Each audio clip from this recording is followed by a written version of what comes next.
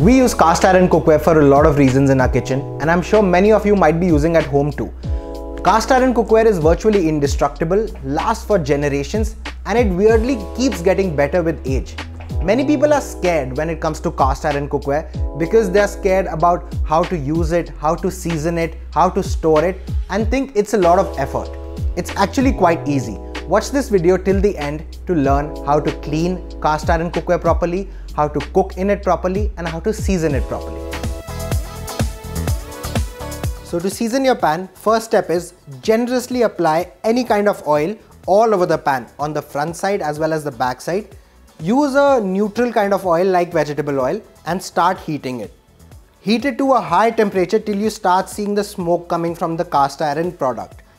This will take a few minutes. Now when you start seeing the oil getting absorbed by the pan, switch off the heat and remove it from the stove. Let the pan cool for a bit, come back to room temperature and then repeat the same process again. Now this whole process will be repeated 5 to 6 times and will take a good amount of time. Minimum would be 45 minutes. Now when you do this seasoning process, what exactly is happening, let me explain. When you apply oil on the cookware and then you heat it, you are fusing the oil with the cast iron surface, thus creating a top layer of oil that becomes a part of the cookware. Now this layer will act like your non-stick surface. Now this is not completely non-stick, you still have to add a few drops of oil, but then it will prevent any kind of food from sticking to the surface. Now this is called seasoning of the pan.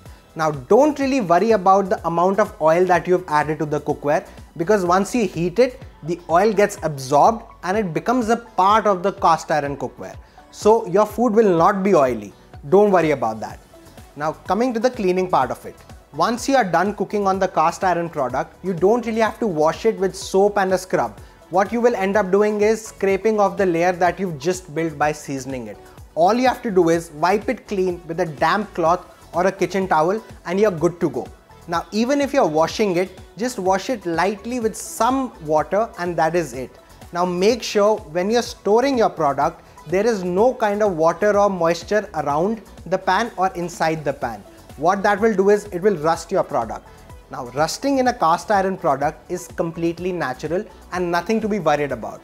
If a few drops of water or any liquid are left on the product will rust from that particular spot.